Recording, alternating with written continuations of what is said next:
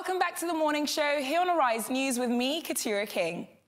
World Food Day 2017 and the African Development Bank have shown us how Africa's food security depends on attracting young people to agriculture and agribusiness. The bank also noted that the sector can potentially create wealth and employment for African youth, thereby stemming migration. Part of solving these problems in order to build a world where everyone can eat requires wasting less of what we grow, harvest and buy.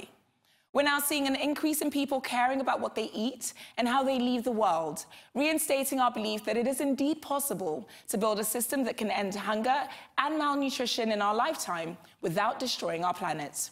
So today on Our Take, we discuss the varying ways the world chose to celebrate World Food Day and what that means for the continent.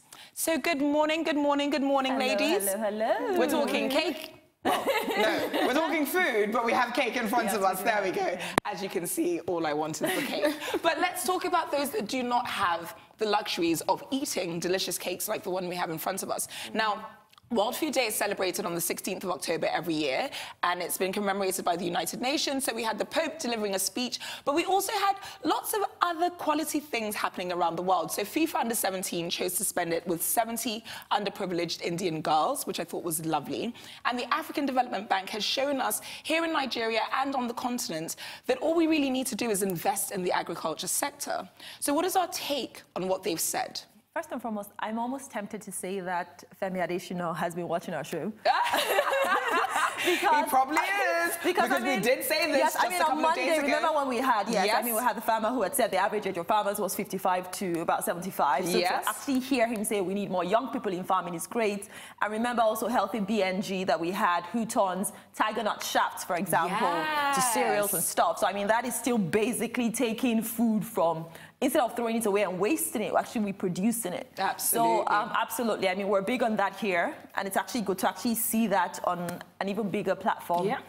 Yeah. Well, keep watching the morning show for more information, government. and then I think also days like this, for example, bring out some facts. So when you read, for example, about the World Food Programme saying that there are 815 million people. It's such a crazily high figure.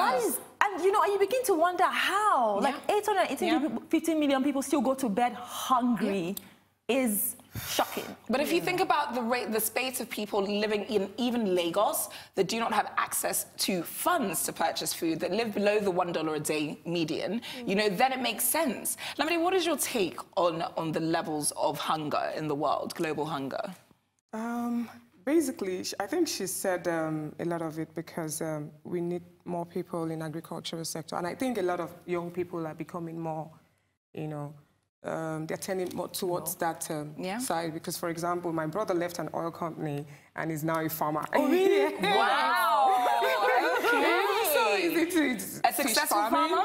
Yeah, well, yeah, he's satisfied. Successful enough. Yeah, successful enough. You know, and he's trying his best. You know, it's relatively a new business, but then again, it's growing. So it's actually, then I know a couple of other young people that are into agriculture as well. So I think if we have more young people doing that, it's going to, not necessarily young, if you just have more people into the agricultural sector, it will reduce the prices of you know, products, and it makes it more affordable. So we don't have to import everything plus rice. Thank you. If we can grow rice in the country, it will crash the prices.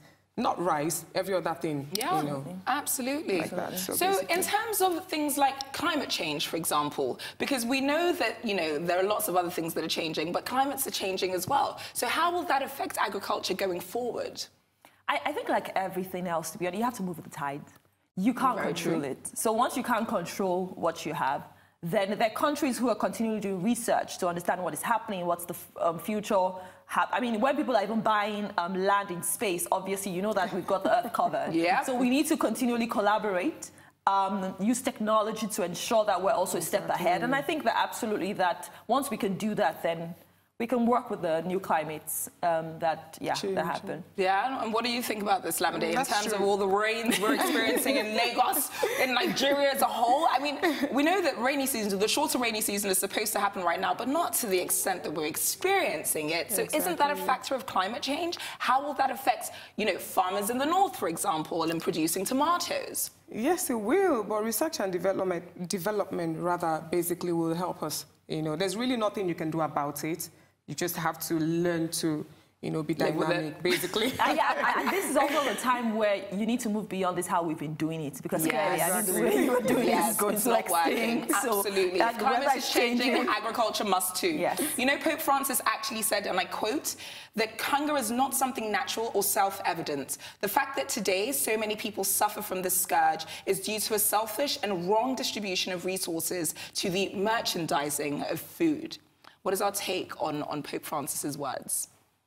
You see, the truth about it is, I know that obviously Pope Francis is a socialist, while you've got the merchandisers who are capitalists. Yes. One way or the other, we all have to coexist.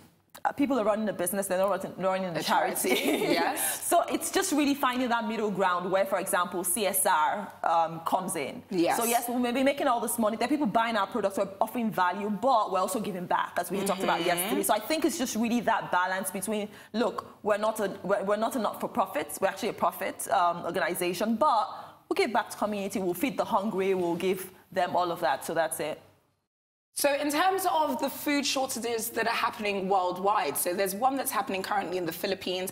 Actually, I heard yesterday or 2 days ago that there was a crisis even just recently in, I believe it's Plateau State, where 300 people were killed.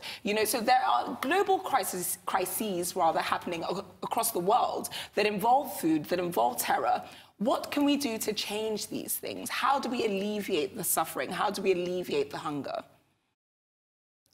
I think apart from agriculture, what we can also do is that we can give back to the society. Basically, some of us can, basically say, oh, okay, if I can help about 10 people that are in need, we go a long way. Absolutely. If 100 people help 10 people each, that's like 100 times 10. That's so 1,000. Unfortunately, we have run out of time. But staying with what you just said, if one person can feed 10 people, I believe we have up to 10 people in this studio. Shall we eat cake? That brings us to the end of the morning show today. Thanks once again to my wonderful guest, Lamide Smith, and my Wonder Woman, Labo Daniel, for joining me, Katura King. And of course, thanks to you at home for watching. From my entire team and I here in Lagos, all that's left for me to say is enjoy the rest of your morning and, of course, the rest of your day. Goodbye. So now we can chat and eat. This is so delicious.